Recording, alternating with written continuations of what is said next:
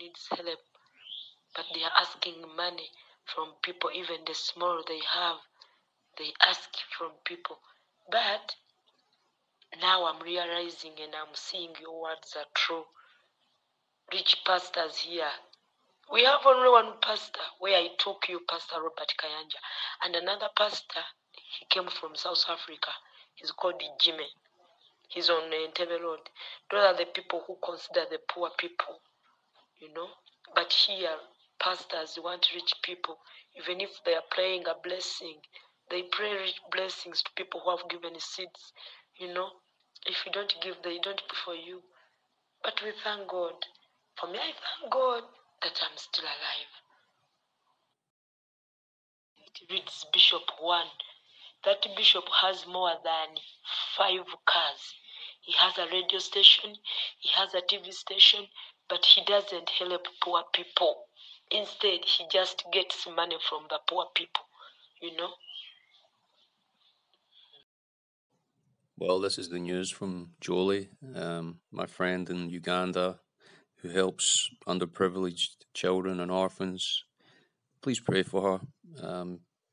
One of her friends managed to borrow her a phone after some documents got stolen from her, and she's such a heart to help the lost. Herself is from a Catholic background, and I've been to see where she was from, and most of the people around there are suffering from AIDS and such. And when they go to these Protestant churches, it's just a bunch of prosperity gospel guys, and it's the same around this area as well. They won't pray for you unless you pay them. Even I was out the other week, and they were asking what day you were born on. If you were born on Monday, it was $1 or whatever, and if you're born on Sunday, it was $7. Made you believe this? And people just fall for this because someone says, "Oh, they're under direction from the Lord." So are we meant to believe that Benny Hinn has repented of this prosperity gospel? Recently he said he's repented of it after he's made these hundreds of millions from it. And, you know, there's some faithful servants that go out and preach the gospel. I'm very much in favour of street preaching and going to certain events, street pastoring, street preaching. Two very different things. I would say that, you know, you can mix them, but you know, just going out winning souls I believe is a wonderful thing. Now, this is a Mandela effect. This picture is from the Gospel of Matthew, and it's describing Jesus Christ being born in a house. All those that are opposed to the Mandela effect or think it's some figment of our imagination, that the Bible has taught that Jesus was born in a manger or a stable for 2,000 years. So you're saying that all this tradition for 2,000 years is based on a lie, is based on something that is not even in the Bible? Think seriously about this Mandela effect, my friends. The Bible itself testifies of these happenings in the last days. I do hope to get on to Photo Helix's channel very soon, to get on the hot seat and just really talk about how not just the Mandela effect is affecting all of us, but obviously about serving the Lord and about, I guess, my life history, because all of us have got a testimony about coming to the Lord, but the Bible sort of testifies that there is an elect, and I do believe that many are chosen to be glorified by God. You know, just catching up with Photo's latest video, and I'm just looking at the comments. Really intelligent, observant people on there. But also there's some very demonic comments on there, and that's what happens when you are following Christ and you are speaking the truth. Satan sends his minions in. So it's very obvious, I believe, that this whole Mandela effect or quantum effect is something that Satan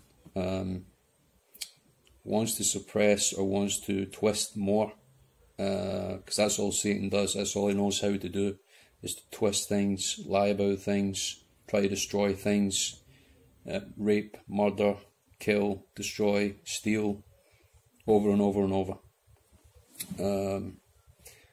Look at the latest BBC documentary about Mark Meekin, Count Dankula, again.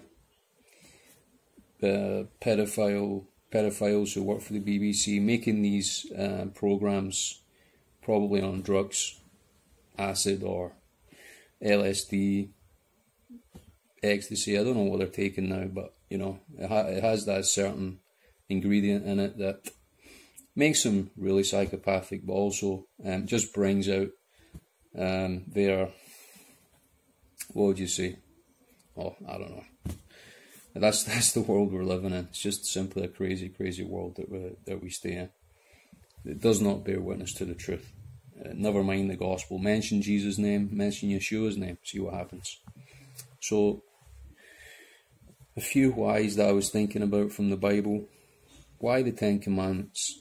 Why do some churches say you need to keep them, and why do some churches say you do not need to keep them? I would say the reasons that the churches that say you do not need to keep the Ten Commandments is so they themselves can keep control of you. So they themselves can turn you over to a depraved mind so that you're just misplaced, misunderstanding the Word of God, and you're relying on their sermons, on their prayers continuously every week. That gives you peace but a little, that gives you a little bit of deliverance, but then again, just a few days later, you're right back filled what seems like more demons, and you're just confessing your sins to the pastor again and saying, well, I just can't seem to pray properly, you know, all these things are happening, there's illnesses in the family, you know, and your pastor's looking at you, not giving you the answers, not telling you to repent and tell God to write the commandments on your heart, but he's telling you, read this book, you know, this assistant pastor wrote this book exactly about what you're talking about, and then you go and read that book, and that book doesn't touch on the real heart of the issue. That book probably is quoting other books that you have to buy, and you just go on and on and on. As the Word of God says, continuously learning, but never actually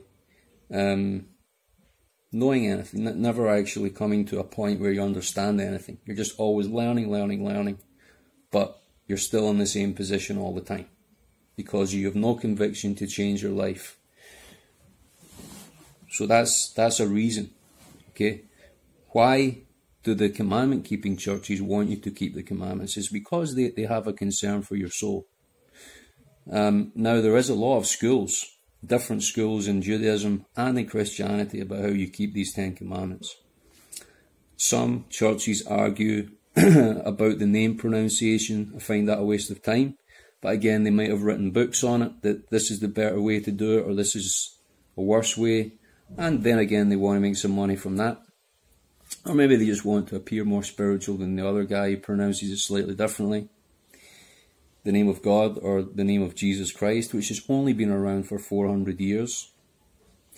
It's important to note that I am not one of the people, even though I'm wearing this t-shirt right now, that's really speaking about, you know, the Yod Teh Vav Heh, behold the hand, behold the nail.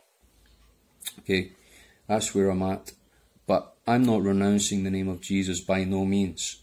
I'm not from that train of thought or that school of thought. But what you got to realise, the Jesus-only people really find this offensive. They really find this very, very, very, very offensive, like as if I'm just out to destroy their entire faith. You know, I'm just out to, you know, I'm not out to do that. What I'm saying is that you got to look back and discover, as Mel Gibson did when he was making the movie The Passion, that in the day, Jesus wasn't called Jesus. He wasn't called Jesus Christ. He was called Yeshua ben Yosef. That was his name that was given to him. His first name was given to him by the angel of the Lord. The name Yeshua means deliverer, salvation. There is variance and roots of that name. Okay, so again, a why here would be, why do modern day churches get you to just follow the Jesus only thing? I think the reason, again, is for the sake of control. And you tend to find the Jesus only churches, a lot of them are not commandment keeping churches. So they sort of go hand in hand with what I mentioned earlier. So, we'll put that to bed. I'd just like to at this point say, if you're finding any resistance in your life, it's because you're walking in the right path. Satan will push against the things that God wants you to do. He will try to discredit you. He will try all kind of tactics. He will try to mislead you. He will try to stop you from moving forward. But if you have faith in the right manner, and as it says in the Word of God, certain demons won't be moved except through prayer and fasting. Why was that verse, prayer and fasting, why was that verse removed from the NIV? Is that not obvious? It's so that the demonic manifestations can gain victory and can gain foothold in Christians' lives. Again, there's a big argument, can Christians be demon possessed? I think they can come pretty close to being demon possessed, even if you're a true born again Christian. If you are not heeding the words of God, if your prayer life is dead, if your faith life is very low, very weak, if you haven't even read the full Bible, Satan can get in at some point. He's always looking for a way in to weaken you, to mislead you. Don't be used as cannon fodder for other ministries, or don't allow yourself to simply just be used for the sake of other people's glorification. In the past I've kind of allowed those things, thinking, well, listen, I just got to see this thing through or whatever. But it's very destructive. We're in some very, very destructive days where narcissists just seem to be 90 to the dozen everywhere you look, because of the situation in the world. You know, there's a lack of work. There's a lack of coherence in the Christian church. There's a lot of arguments going on politically. So a lot of people just can't seem to find the right group of people to grow with, you know, and to walk forward with in the Lord. And so I just want to say, obviously, as long as we have YouTube, we can communicate small. We can try to pray for one another. I know some of the regulars on my channel. I thank you for your prayers. I just got to say, please pray for the victims of the hurricane. It's affected many states and many islands. Just pray for them. I think my friend Heidi was involved in that as well. She was sort of the tail end of that hurricane. She's looking to move somewhere. Not really sure where she is at the moment, but she's kind of looking to get somewhere so she can. She's trying to move vehicles around. Pray for Heidi. Say a prayer for her as well as Jolie. They're in Uganda. If you want any prayers said, listen below, and I will get up. It will give me something to get up for in the mornings, to add you to my prayer list and to see the hand of God working in your life and in our lives. You request me to pray. I know that you're more intelligent than that, but if you request me to pray in Jesus' name, I'll do that. Otherwise, we know that we're speaking to the one true God. You know, the Yod Vav and His Son, Yeshua, Jesus Christ. You know. So, with these words, we'll say shalom for now.